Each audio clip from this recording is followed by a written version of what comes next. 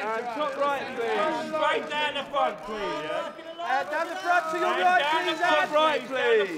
Down the front to your right, please. Down the front, please, Anne. Right in the front. Down the front to the right, please. And then Anne, just... This is my third film in the UK in 3 years. I've actually worked more over here than in the States as of late. And I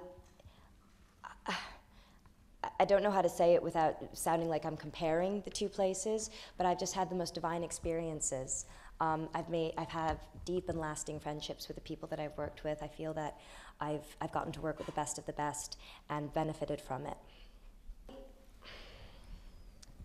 I know at this time of year you must all be pretty tired of us trying to put our emotions into words, but I really have to say, getting to do the, excuse me, I'm gonna get rid of it. Getting to do the work, getting to play this character in this cast, getting to have had this opportunity, it's the most sublime experience, and I don't know how I got so lucky. This is spectacular, I love it. This is not what it's about, though. So I don't think ahead. I'm just so happy to be here in the conversation at this time of year. Whatever happens in 2 weeks, happens in 2 weeks. It won't be the worst thing that's ever happened to me if I don't win.